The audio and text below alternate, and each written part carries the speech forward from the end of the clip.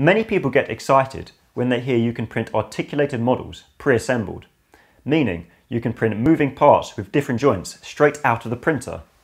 Well, doesn't that sound like a pain in the arm? Well, actually, it's easier than you think. So that's why today we're going to be talking through printing articulated models.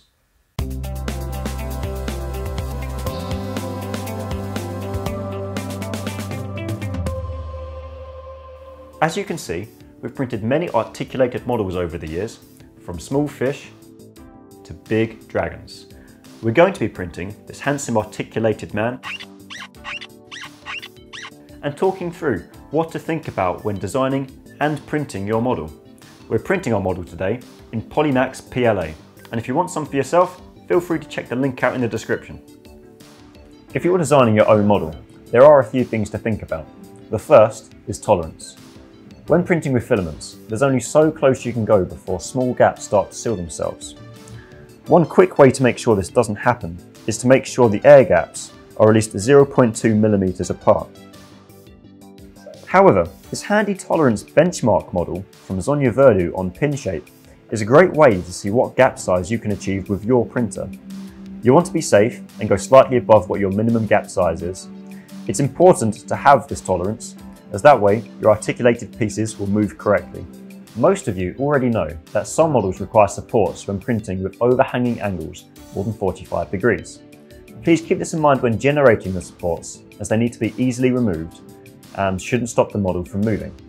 It's also important to orientate your model in such a way that any supports won't fall and fuse with the rest of your model. Now, if you're not designing the model and just grabbing it from somewhere online, then you don't need to worry about these factors as much, as the designer would have already thought about these things when designing the model. Except, if you're resizing, you will need to double check that gap tolerance and when adding supports. A great modeler we recommend for articulated models is Fab 365. They have many cool models available at great prices, with most models not even requiring supports.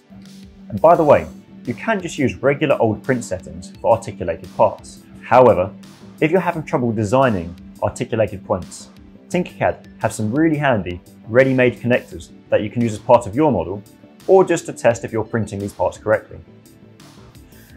Tell us about your experiences printing articulated parts in the comments.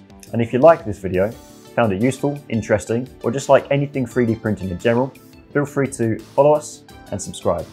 Also, follow us on Facebook, Twitter, Instagram, and TikTok.